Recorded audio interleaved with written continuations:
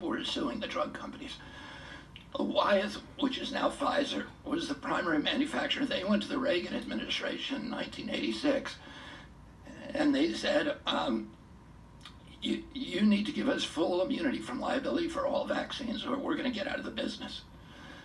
And Reagan actually said to them, they said, we're losing $20 in downstream liability for every dollar we're making in profits.